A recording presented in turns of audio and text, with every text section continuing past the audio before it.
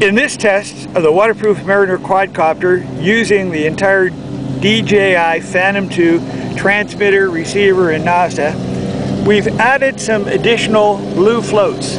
Now these floats provide each an additional 1.3 pounds of positive buoyancy. And although the Mariner will float to this red line without the additional flotation, by putting on these two additional floats, we have the ability then to carry more payload and keep the Mariner higher in the water. Now, in addition to the floats, we're also going to do something unique. I've added a rather large dive weight, a lead weight, down to the bottom. So we're going to take off the copter and attempt to make it rise with this lead weight. So really an incredible lift capacity, hopefully will be demonstrated with the Mariner. Okay, we have the Mariner now in the GPS block mode. You can see the lead weight onto it. The craft is actually moving very little. Highly stable. So I'll do a rotation here very slightly.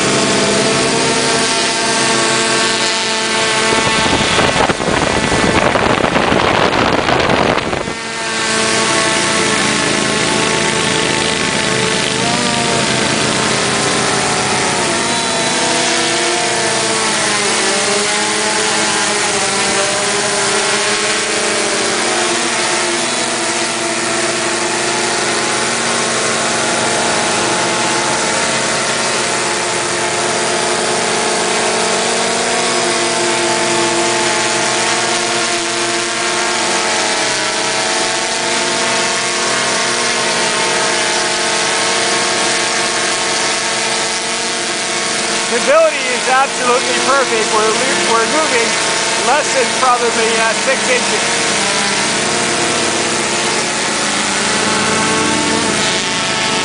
I'll bring it down, and that completes the test with the flotation and the additional lead dive weight.